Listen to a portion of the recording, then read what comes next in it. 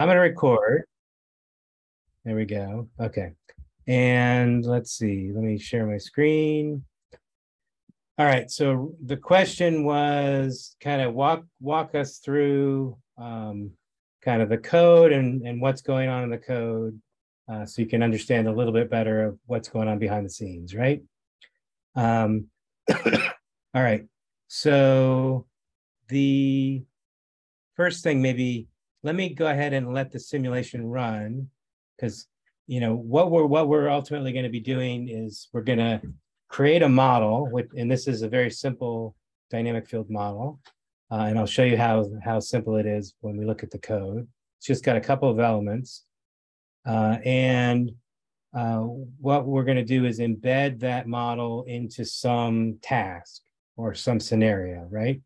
So the scenario I created in that 2020 paper, I keep saying 2020 three times as if, yeah, sorry about that. The 2020 paper is we're going to show, let's say, a kid 3 colors or 3 spatial locations, and then we're going to turn the inputs off and ask them to remember those locations, let's say, for a couple of seconds. And then, of course, in an experiment, at the end of the delay, we would probe and ask, where was the remembered object? So in this case, they would point to the left because that's the one they remember, right? You just saw the field activity completely plummet. What I'm doing there is I am dropping the resting level to get rid of all the peaks and conceptually reset the model for the next trial. Okay, and then I'm presenting, in this case, 3 new colors. You only see 2 bumps in the field because I've got a randomization in there to select random colors or random locations. And it just so happened 2 of them are really close together. And so the model, what it will do in that case is remember the average spatial position of the stimulant. So in this case, it looks like it's remembering 2 items. And so at the end of the delay, it might report there was an object over there and an object over there. Then I reset it again. Next trial, present 3 random locations or colors, if you want to think that way. Now they're all clustered together on the right side, it looks like. Actually, there was probably one over here too. And then I run, present the colors for a certain period of time, then there's a delay, and then we reset again. So that's we're just going to go through, I think, 30 trials of doing that. And over the course of the trials, the interesting thing is to look at how this memory trace, which is the cyan line, evolves. So I'm gonna I'll let the model keep running while I talk, and then when we come back, it'll be in a later trial, and we can check in on how the memory trace is doing. Okay, so to then run the model, there are 3 key files that we create for any Cosavino simulator. The first file is the sim file, and that's the actual model. Okay. So sim file always has the same structure. It's got this command at the top that says sim equals simulator. And then let me just walk you through what is in the code here. I should mention before I dive into the details, if you go to the Cosavino folder, there's a documentation file, a PDF. This is like the Bible for Cosavino, or the user's guide for Cosavino.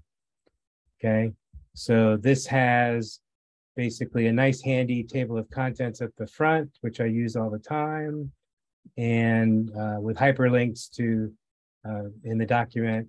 So if I want to, for example, create an element like a neural field, I can click on neural field and it'll jump me to, here's what a neural field is.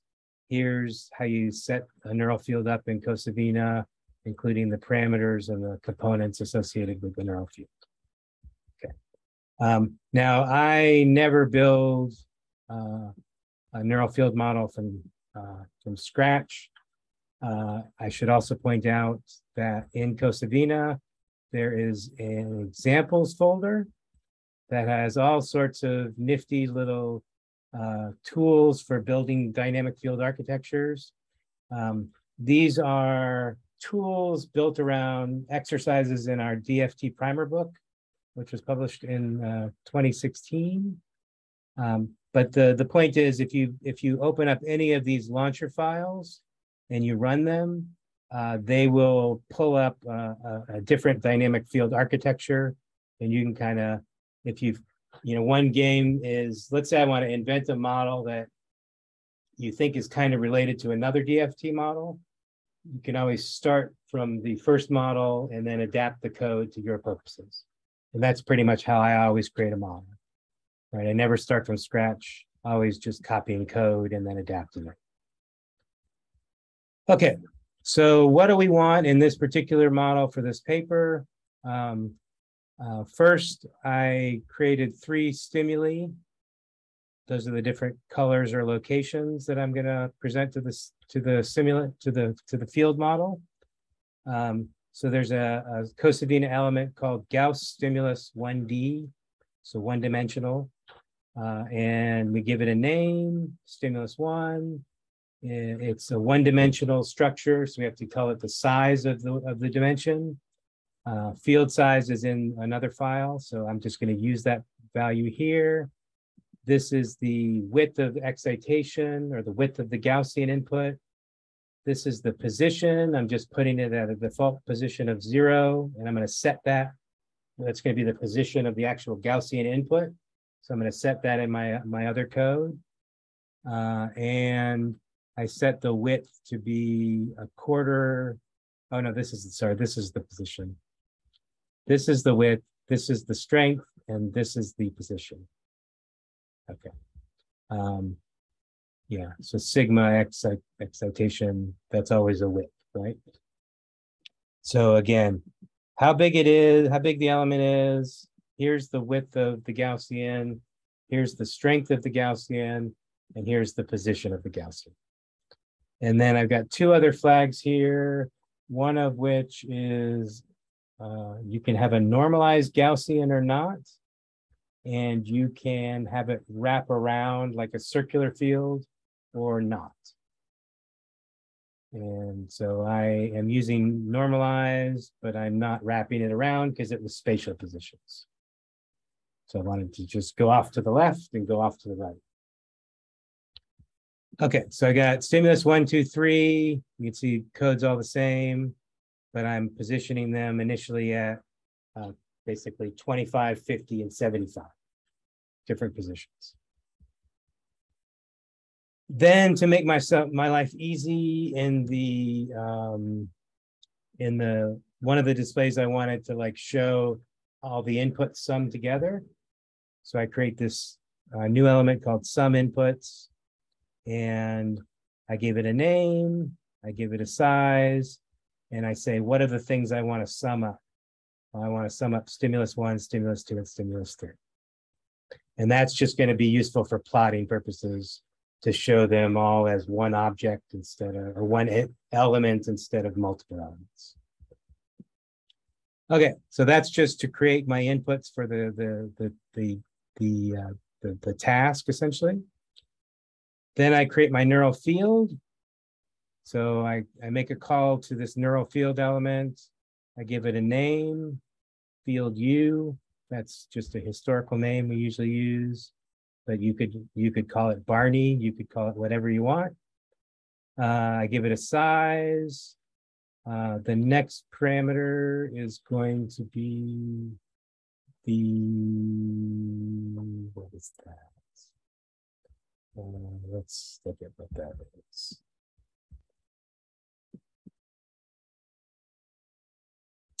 The next parameter is, come on.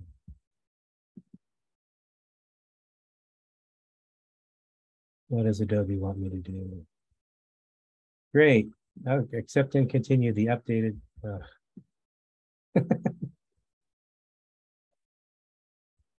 Okay, maybe it's going to go away for a bit. So if I go to neural field and I say tau, okay. So in the middle here, you can see, I don't know if that's too small, but blow it up a little bit. The first parameter is size. So that's field size. Second parameter is tau. So that's how quickly the time, it's called the time scale of excitation in the field or activation in the field. And it influences essentially how quickly the field goes to its attractor state. So one attractor state in the field would be forming a peak when I have input. So the tau is going to say how quickly do I go to that attractor state. If you know anything about dynamical systems, this is related to the relaxation time of the dynamical system. And important thing to remember is small numbers are fast. It only takes a few time steps to get to the attractor. Large numbers are slow. It takes many time steps to go to the attractor. Okay, so a tau of 20 is actually pretty fast. The next parameter is the resting level of the field. So we always use a negative resting level, which is kind of analogous to the negative resting potential of a neuron. And then conceptually, zero activation is meaningful. So when you go into positive activation, we usually think about that as the field is going above threshold and starting to engage local excitation and surround inhibition, for example. And then the last parameter is what's called the beta, which is the slope of the thresholding function, basically. So as the field grows towards zero activation, at every site in the field, we are essentially thresholding that activation. And once you come close to the threshold of zero, you're going to start sharing activation, self-exciting yourself and exciting your neighbors. So basically, as you go toward threshold, neural interactions start to kick in. And the beta is how steep the thresholding function is. So a beta of like 1 is kind of a soft threshold. So as you come towards zero, you start kicking in neural interactions very weakly. And then as you go above zero, you start to ramp up neural interactions gradually until you get to a high activation. With a beta of 4, it's more like a step function. So with a beta of 4, you have to get really close to zero for interactions to kick in, and then they really ramp up once they get going. All right, next element is the memory trace. To add a memory trace in, I give it a name, field size. Memory traces have 2 time scales. So the first is the time scale, what we call the build time scale. So this is how quickly the memory trace grows. Okay, and then the second parameter is the decay time scale, how quickly the memory trace decays. And then the last parameter is, great question. The last parameter is the threshold for the memory trace, and the default is 0.5. That means that the field activities need to get above 0.5 for you to start accumulating a memory trace at that location. And that we use 0.5 instead of 0 to sort of ensure that the field activities have really ramped up and gotten going, so that we've really formed a peak, essentially. We only want to form a memory trace where a peak is formed. Speaking of memory traces, let's see how yeah, there we go. So I was curious where our model was at. So you can see how the memory trace is distributed over all these different trials. We're not quite yet at that homogeneous boost, but we're getting there. And you can see these little divots where, these are places where there just hadn't been many exposures to those colors yet, just because of the randomization that I put on the field. Oh, actually, that must have just finished. Nope, next round. Okay, we'll come back. Okay, so that's the memory trace. Next thing is we're going to create what are called the neural interactions in the model. So this next line is going to specify how the neurons interact within our field U. So this is basically that local excitation surround inhibition function I talked about. We're going to use what's called lateral interactions 1D. We give it a name. So this is going to be U influencing itself. So self-excitation and surround inhibition, basically, within the field. Here's the field size again. This is the width of local excitation. This would be the strength of local excitation. You could say, why is it 0? It's 0 because I needed to reset that in the main simulator. So that'll be a value specified in a second. This is the width of surround inhibition, strength of surround inhibition, and then this is global inhibition. And then those same values again, true if you want to normalize your interactions. And this last one is actually circular versus, this is going to be normalized. So I had those backwards before, sorry about that. Okay, so I've now specified a field and a memory trace. Here's this local excitation surround inhibition function for the field. And I then need to have the memory trace project back up into the field. I should note up here, when I created the memory trace, there are these parameters at the end I forgot to mention. So this says that the input, so there's often 3 parameters at the end of a Cosavina call. The first one is always going to be the input to the structure you just created. So we just created a memory trace, and we can say, what's the input to that element? Well, the input to that element is going to be the output of our field. So whenever there's above threshold activity, meaning output in the field, that's when we want the memory trace to grow. So this field U and output at the end here specifies the two parts of the input that are going into memu. If we had a third element there, that would say, where should the output of memu go? And we didn't specify that here. The reason we didn't specify that here is when we project the memory trace strength into the field, we always do what we convolve that with a kernel. What does that mean? We basically kind of project the memory trace into the field and smear it out a bit, and we give it a strength. And that strength parameter just allows us to control the dial on how strong the memory influences the field activities and vice versa. Okay, so we talked about the local excitation surround inhibition. If I go to the memory trace line, this is now the memory trace influencing U. So how the memory trace projects activation back up. It's got a field size. It's got a width of how it spreads out in space. It's got a strength here.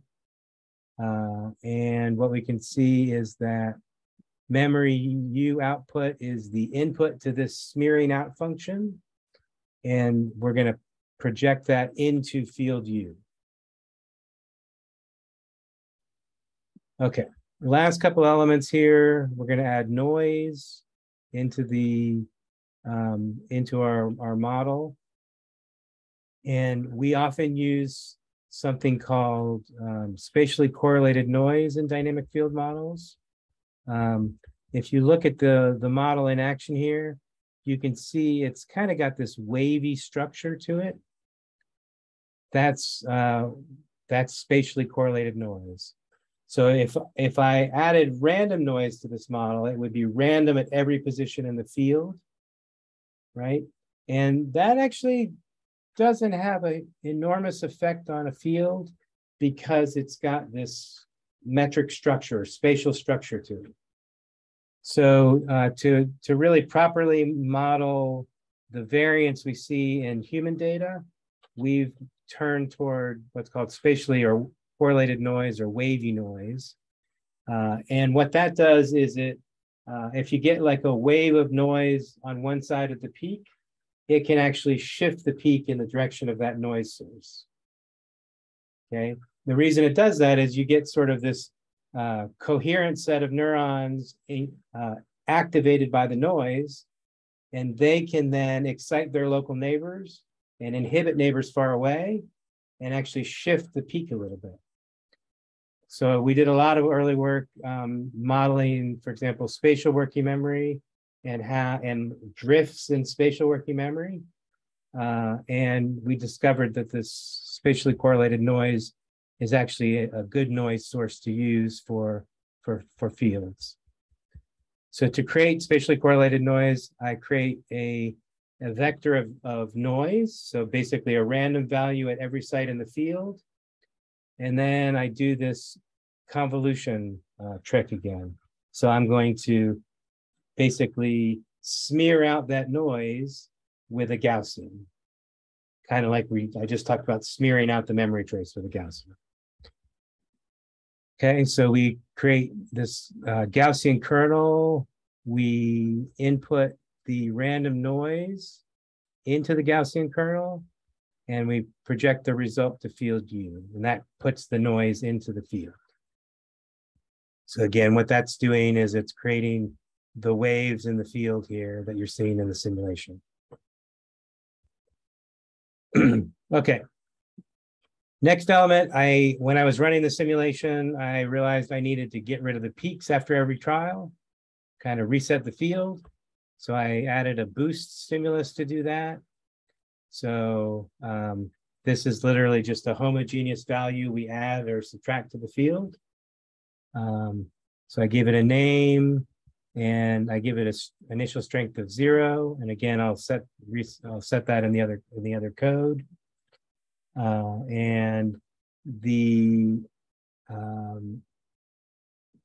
yes, that is fed into field U. And I'm not sure this bit of code is even needed, but it's there. And then the last thing I want to do is trace the field activities through time. And there's an element called running history that allows you to basically keep track of the field over a certain time window. And that is useful for these running history plots where you can see sort of the field activities evolving through time. So that's just like a data capture element.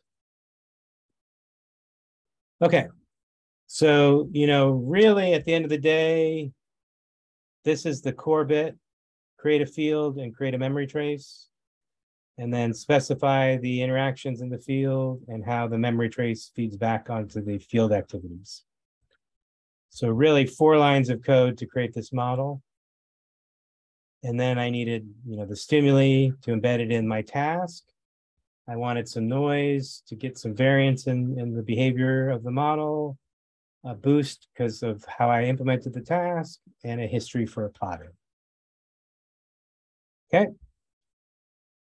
So that's step 1, create the model. Step 2 is display the model on a canvas, and that's what the graphical user interface file does. Okay, and I'm not going to go through the details of this code. Oh, forgot to change this one. I'm going to do this now, and then I'll push an update to GitHub after this presentation. But I had the 2 elements backwards. So this bit of code, if I put the simulator up, this bit of code creates the top plot. This bit of code creates the middle plot. This bit of code creates the bottom plot. And this bit of code creates the buttons at the bottom.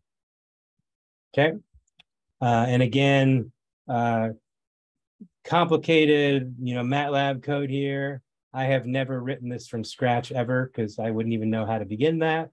So I always just grab GUI code from another simulator and start from there. Yeah, and away you go. Okay, third file then, and the last bit is the BAM file. And basically, conceptually, we've now got a model. We've now got a way to visualize the model. And now we need to put the model in a task. And that's what the BAM file does. Okay, so if you're like what used to be called a programmer and what is now called a coder, you would call this like the main line of your old C++ code. That's when I'm dating myself. Actually, I can go further and say this would be the main line of my Pascal code when I was first in computer science. Okay, so let me walk you through what's going on in this bit of the code. I usually clear and close everything when I start MATLAB, so I put those in there. These are some of the parameters I need in the sim file. So I just say field size is 100, width of excitation is 5, width of inhibition, which has to be broader than excitation, I pick 12.5. So these are literally just parameters I used over here to make kind of constructing the sim file a little bit easier. Then I start to design my task. So I want my stimuli on every little trial. I want the field, so I'm going to let it run for 100 time steps. Then I'm going to turn the stimuli on, and then I'm going to turn them off 200 time steps later at 300 time steps. And then I'm going to let it run for 500 time steps, and that's the memory delay. And that's going to be the trial structure. I'm going to start with some basic positions for my stimuli at 20, 50, and 80. So left, center, and right in the field. I'm going to present targets at random separations from stimulus positions above. I'm going to use this 40 in my randomization, and I'm going to present the colors or the locations with a strength of 5. Okay, why 5? In part because if you remember, my resting level is -5. So I need excitation to get at least up to 5 before interactions will kick in and start to build a peak. So in this simulator, I said, let's start with a stimulus strength of 5 to get us up to the activation level or the zero threshold level. Okay, then I say, I have this mode thing. So when we create a simulator, I usually create 3, well, actually, I used to create 3 modes. I usually now only create 2 modes. And this is where the BAM comes from. So 0 was for batch mode, where I'm running lots of simulations with one processor. 1 is for auto mode with visualization, which is what you're seeing here. I think my model's done because my fan went off. So it looks like we got a nice homogeneous memory trace at the end. So that's auto mode with visualization. And then 2 is the way we usually run simulations on like a machine that has multiple cores. And you can then parallelize the running of your simulations if you're doing lots of quantitative simulation work. So with big models, I usually run those on a high performance computing cluster, and I run the model across 96 cores simultaneously, and it really speeds up simulation work. And I could talk about that kind of in future tutorials. Then I say, how many repetitions do I want if I'm running batch mode or running lots of simulations? So I'm just running 1 because I want to visualize. This is conceptually, NREPs is like the number of subjects. So let's say I'm going to run, 30 trials, and I want to iterate that over 30 subjects to replicate my experiment. So n reps would be 30 and n trials would be 30. Okay. So conceptually, whenever I use DFT code, I often use n reps as the number of subjects. Okay, then I added this trial check thing because I wanted to, for the paper, I wanted to present the targets at 20, 50, and 80 every X number of trials so that I could make a plot for the paper. I sampled the field every 5 time steps for the plots that the running history thing. And then I stored it. So that set the running history duration. And there's some math there to figure out. Okay, next I call the sim file and initialize the simulator. And then if I want to visualize the model while it's running, which we have to do in this auto mode, I call the GUI file and initialize the graphical user interface. Next thing is I loaded some parameters. So if you look on the simulator, there's the save and load button. So if one of the things you can do, let me actually quit this image because it's already done running. And let me hit run again. One of the things you can do with these graphical user interfaces is I can pause the simulation, which is nice. I can also click the parameters button, and that will give me access to every parameter in the architecture. So up here is my stimulus. So I've got my width and strength of my stimulus and the position. If I look at the drop down, I can go down to like field U, and I've got my tau parameter, my 8 resting level parameter, and my beta parameter.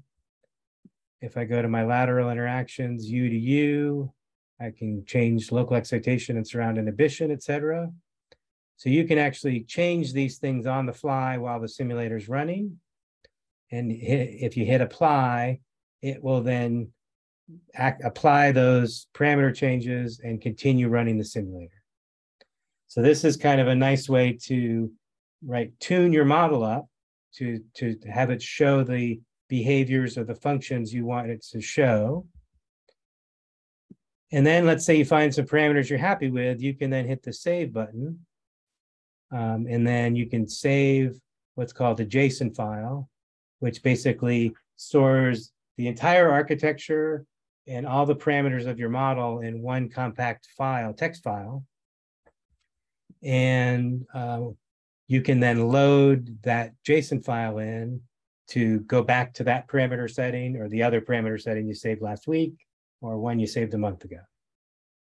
Okay, so that's a really nice feature, I think. And this is just an inline command that says, here's the final parameters for this paper, load those in so that we can set all the parameters of the architecture without having to do that manually. And similarly, without having to specify all those values in this sim file, right? So when you're actually working with a model, you're not changing the parameters here. You're actually changing the parameters in that interactive GUI and saving them and then reloading them in. And that's a much more humane way to change parameters. Okay. So that's sim load. Then when I did this paper, I determined that the in the first figure, I changed the self-excitation. These are the parameters I was changing. So 24 self-excitation strength for the infant, 25 for the child, 26 for the adult. And so this is just a way to manually specify, do I want to run a simulation of an infant, a child, or an adult? And then you can also turn the memory strength on and off by changing its amplitude. So I think in the first figure in that paper, I didn't have the memory trace running. So I set the amplitude of the memory trace to U input to 0 to toggle that on and off. And then other parameters I modified relative to the default parameter file above. This was, yeah, I did this as I was I had the model close to what I wanted to show in the paper with these parameters. And then I did some final tweaking when I was making the final figures to sort of tune it up. And for some reason, I didn't just save that into the JSON file, which I could have done.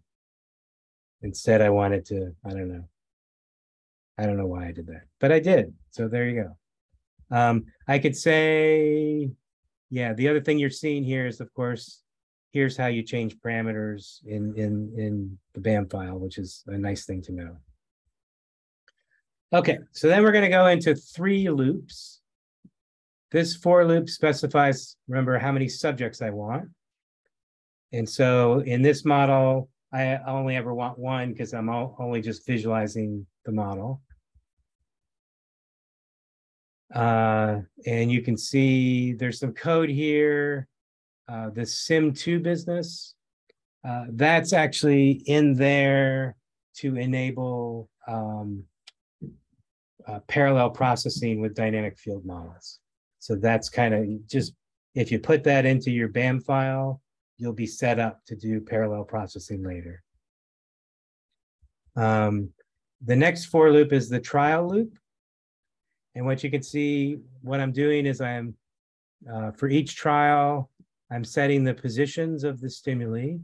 So I take my base positions, which are stim position 1, 2, and 3, and I'm adding a random number to shift the value around, like I think 40. So it can go plus or minus 40 in terms of its position. So that's how I'm kind of randomly positioning where the inputs are. Then I've got this code that says every 10 trials just presented at the base locations of 20, 50, and 80. So I could make my figures. And that's all that's in the trial loop. And then we come to the time loop.